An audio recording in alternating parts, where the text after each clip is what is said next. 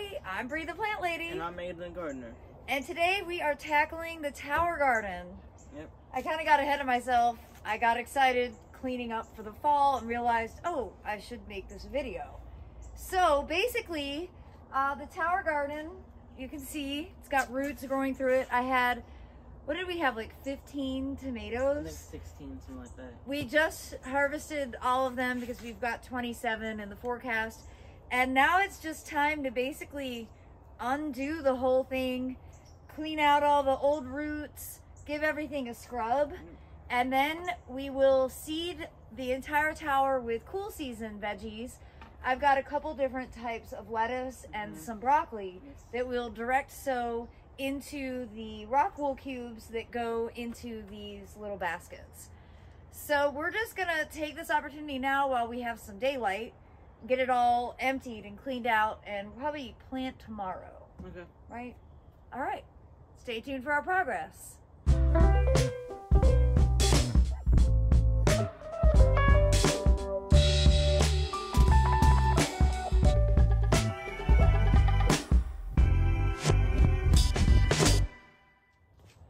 So we've actually decided to take the upper elements and put them in the dishwasher so it'll be really easy to get them clean. And you know, David was just saying, for the money, this is one of the best investments that we've ever made.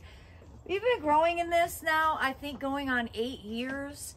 We keep it planted year round, and it's super productive. So if you're like looking to downsize or, you know, living somewhere where you don't have a lot of outdoor space, the tower garden and the live wall, both of them are a bit of an investment, but they are worth it because they work and you can grow in them year round with very little maintenance, very little care, and the productivity is really off the charts. So I have to say, like, I garden traditionally on a massive scale, you know, considering I live in the suburbs. But these two vertical systems that I grow in are hands down the most productive and the easiest to maintain. I don't say that lightly. So don't get scared of the price point because you'll more than pay for yourself just by growing in it for one season and not having to buy that stuff from the grocery store. It's pretty remarkable how quickly the tower will pay for itself. So I am going to just plan to put this all back together tomorrow. Fresh day, more sunlight, and I'll show you exactly how easy it is to sow some of your favorite cool season vegetables that will grow in this aeroponic system during the cool season.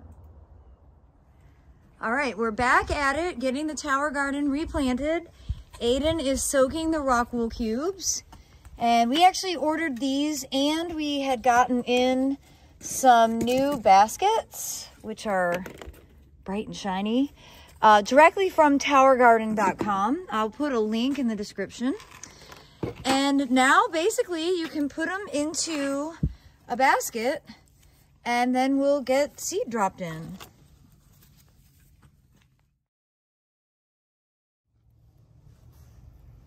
All right, so Aiden's got rock wool in each one, and now this process almost hurts your brain. It's so easy. I'm gonna do probably, what do you think, 12 in broccoli? Yeah. Okay, so I'm gonna aim to just get one seed, maybe 2 seeds, into the center of 12 rock wools. And yeah, this process is a little bit excruciating in that it's detail oriented, but it's incredible how well they germinate.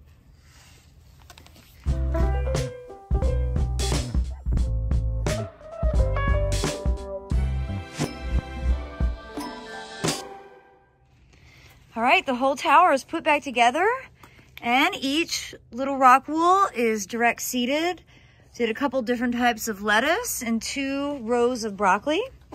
Now we're just gonna get some nutrient solution, add it to the water that's already in the bottom here, and I've got the timer already plugged back in.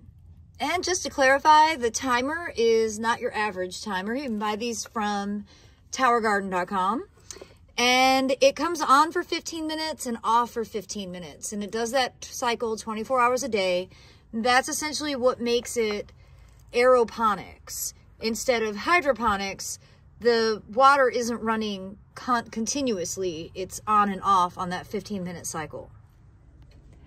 All right, that was pretty easy, right? Yes, it was. Thank you. Aiden is an expert at this. You've been doing it for most of your life. For a long time. Yes. And we know from experience that everything will germinate. It will. And everything will grow, and we'll be harvesting salads from it. So it's totally a worthy endeavor. If you have any interest in growing in water, this is the easiest system.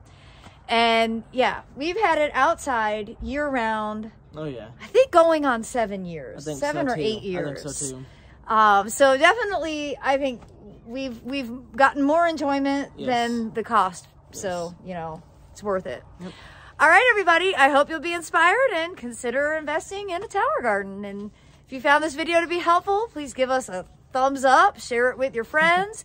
Be sure to subscribe to the Breathe the Plant Lady YouTube channel for more practical gardening advice right here from Zone 7, Central North Carolina. Thanks so much for watching, everybody.